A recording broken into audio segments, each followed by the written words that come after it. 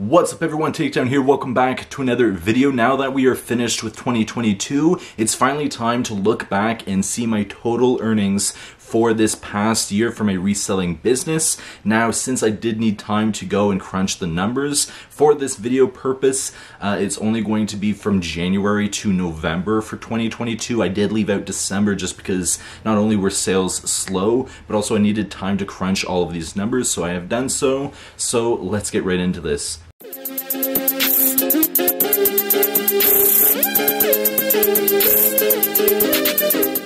Now, the first thing I want to mention before we start is I'm not doing this for bragging rights. Look what I earned.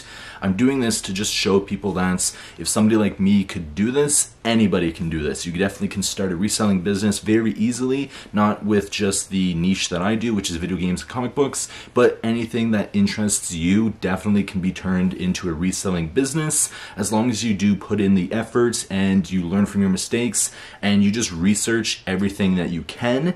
And I do have other videos talking about how to start a reselling business and different things like that, but it definitely is doable for anybody that does want to put in the effort and make extra money on the side. So first, let's just go month by month on my monthly earnings. So for January 2022, we did have 1,444. February was 1,856. March was $1,345. May was kind of low. That was $357 for the entire month. Then we did have June 1411, which was pretty good. And then it went kind of a little low, but not staggering. That was 687 for July, 673 for August, and 698 for September. And then that was around the time that I did have my injury this past year, so sales did plummet for a little while. The next month was 396, and then November was my highest month for 2022, highest single month, because I did a huge sale for Black Friday. I did a whole bunch of marketing and stuff for Black Friday, early Black Friday sales and that, and it definitely did deliver. So for November, I earned $2,490 for the entire month. My highest single week was in February, and that was $1,200 for that week. It consisted of 7 Pokemon Game Boy Advance games, which I did sell for $400, and then 15 Pokemon DS games, which I did sell for $800. Now, I had a lot of confusion back then of people asking me if those games were authentic. Yes, they were. It just, I stumbled upon somebody that had a whole bunch of stuff and that were selling them very cheap, and luckily enough for me, I did get a great deal and was able to purchase all of them and then be able to flip them for that much money. So that was awesome that I was able to earn that much just off of that little. But Pokemon games are definitely something that's worth keeping an eye out for. But remember, there's a lot of fakes out there, so if that's something that you're looking into is reselling video games, definitely research how to spot a fake out in the wild whenever you're looking for and grabbing these games. And it always is best to be cautious whenever you're dealing with somebody that has a ton of Pokemon games for the Game Boy or DS. That usually means that chances are they are going to be fake, but luckily for me, all of these ones were authentic, so definitely learn how to spot a fake if you're going to be doing the same kind of stuff and try to resell the same kind of things. The highest single month was November. That's because, like I mentioned, my Black Friday deals, that was $2,490. Now, I didn't break down exactly everything I sold for that month because I did sell a lot, but basically that was 5 Nintendo 3DS bundles that I did get. Did sell them for really great.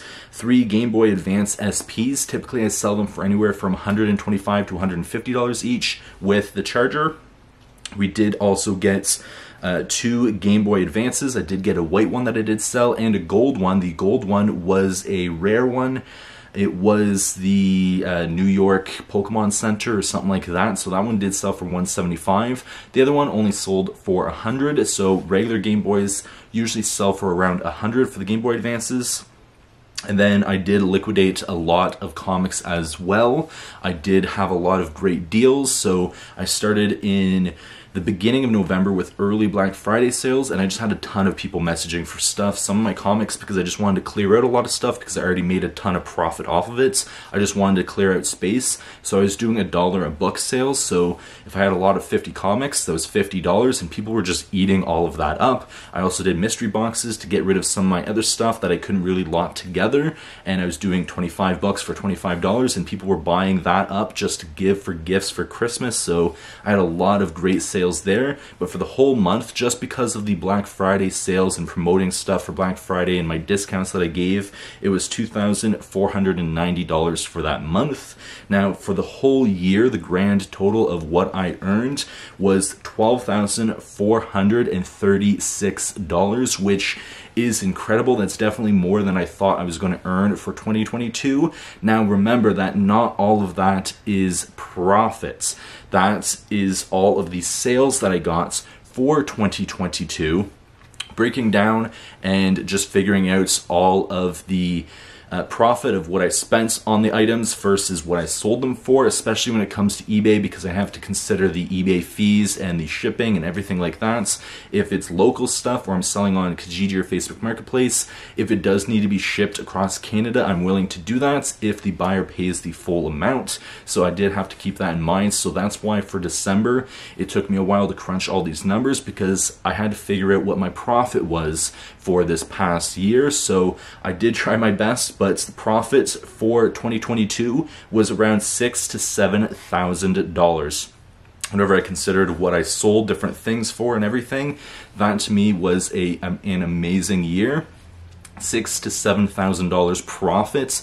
It was a lot of work, but I'm also doing my regular job, and I also have my free time and everything, so to be able to do this basically on the side with minimal efforts and to get $6,000 to $7,000 extra that you did not have if I was not doing this was just an awesome feeling. So I do have big plans for 2023 whenever it comes to reselling. Now this past year, because of my injury, I was not able to walk, stand, or drive for pretty much 2 months or a little bit longer, so I had to try to source inventory a different way. So what I did was change my settings on Kijiji and Facebook Marketplace to be able to look all across Canada, and whenever I find deals, I was messaging the sellers to see if they were able to ship it to me. Now about 25% of the people said they don't want to ship because that is a hassle to them, which is understandable. Another 25% said they didn't want that, they wanted cash and to only meet locally, which again is understandable. So that only left me 50% of the people actually writing me back that were willing to ship the items out. Now, out of that 50%, only 25% were able to actually come to terms with the deal, because some people wanted way too much for shipping. Like $50 to ship across Canada for a 3DS is ridiculous when it should only cost $20 to maybe $25. So it was way too much money, which meant I wasn't able to make any profit, so I just turned down those deals.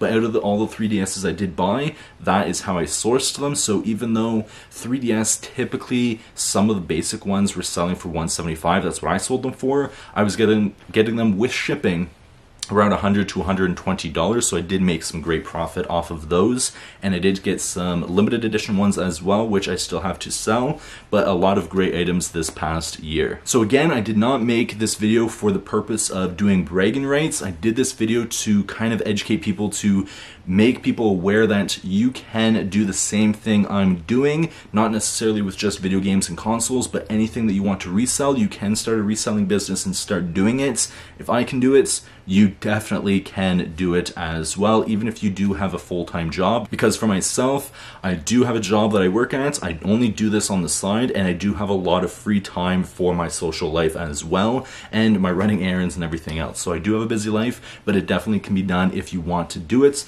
Hope you guys enjoyed this video. I'll see you guys in the next one. I'm definitely looking forward to 2023. Peace.